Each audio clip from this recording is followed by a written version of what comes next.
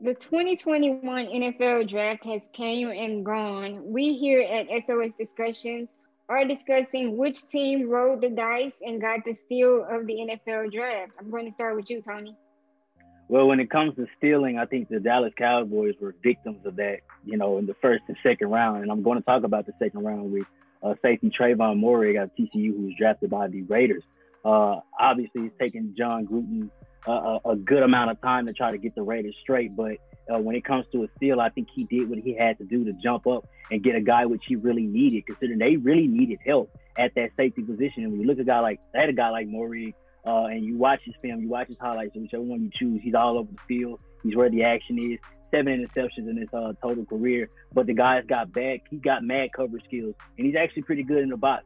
And I think for a safety and in a slew of cornerbacks in this entire draft, and he can really be that diamond in the rough.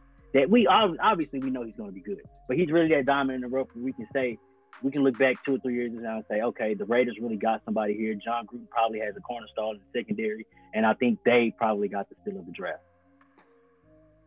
Yeah, so I think the steal of the draft, and it's hard to say he was the steal necessarily because he was in the first round, but it was a player that I was screaming for on the Spot on Sports draft show that kind of slipped a little bit, and that's Jalen Phillips going to Miami. I think when you look at him, right, athleticism is there. He ran a 4.5 40. He's the most polished pass rusher in the draft. I said that repeatedly, right? And when you look at his stats last year, I know that the big concern with him is the medicals.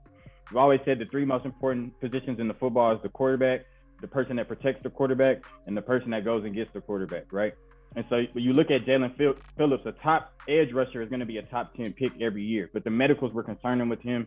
Obviously, he had to medically retire earlier at UCLA before transferring to Miami.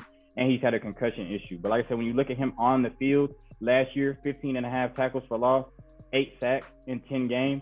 You know who had that same stat line there last year of college? Myles Garrett, the number 1 pick in the 2017 NFL draft. I think when you look at the Miami Dolphins, they got Jalen Phillips, the best pure pass rusher in the draft at number 18. They're adding him to a defense that was 5th in the league last year. Brian Flores, he was the architect of that Patriots defense for so long, and he brought a lot of those same principles, tough, corners on the back end playing man coverage and allowing, scheme and pressure up front. I think Jalen Phillips has all the tools athletically and on the field as far as pass rush moves to be a perennial pro bowler. He's going to the right situation. We talked about the quarterback that went to the 49ers would be in the best situation. I think this is the best situation for an edge rusher, right? A defense that's already great that really doesn't need you, and everything you do for them is a plus. I see a perennial pro bowler in Jalen Phillips, and I think Miami got a steal. I think one of the biggest steals in the draft is not a sexy, but the Los Angeles Chargers got Rashawn Slater. Rashawn Slater was projected from anywhere from 5 to 13. I thought he was going to go top 10. I even thought the Cowboys were going to take him at 10 once the cornerbacks were off the board just to build that next offensive line. But him sliding all the way to 13, be it that some people had him ranked over Penei Sewell this draft class, and you have a great quarterback coming up in your organization, I think Rashawn Slater is a perfect pick for them at 13. It gives them somebody that can move anywhere on the offensive line. The guy has shown versatility throughout his college days. I think he's a perfect fit for the Los Angeles Chargers and got him at a great value at number 13. Yeah, while we talking about steal of the draft, I want to talk about Tony, who's still in the show with this gray polo that's extremely exclusive. Didn't even know it existed until 5 minutes before we got on camera. But, shout out to you. You know what I'm saying? We loving it. Okay, I got to get me one.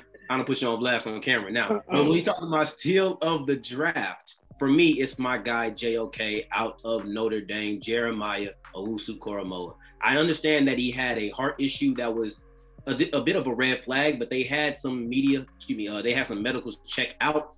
And as long as he can stay right with that, assuming that he stays right with that, I think the Cleveland Browns got themselves a steal in the second round at 52.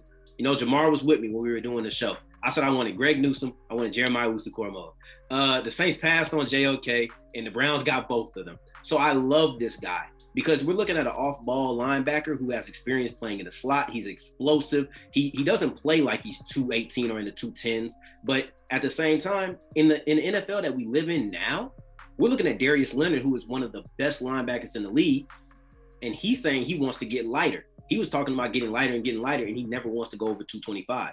There was a point when he was 219, and he said he wants to be the lightest linebacker in the NFL. And that's because he still has the ability to run sideline to sideline. He still has the ability to be explosive. And we're talking about Jeremiah Owusu-Koramoah. He's going to also play in the run support, and he's not going to be afraid to get in there. He's not going to play like he's in the 210s because he's physical. And I'm looking at a guy who can handle the biggest mismatch on the field, which is the tight end, because he can run with them. He's big enough. He can cover them. I think that this guy is an absolute steal for the Cleveland Browns, a team that is ready to take that next step to being a Super Bowl contender in the AFC. All right, lots of good picks there, you guys. Let us know what you all think in the comments below. Hit that like button, hit that subscribe button. Share this with somebody you know. We're SOS Discussions.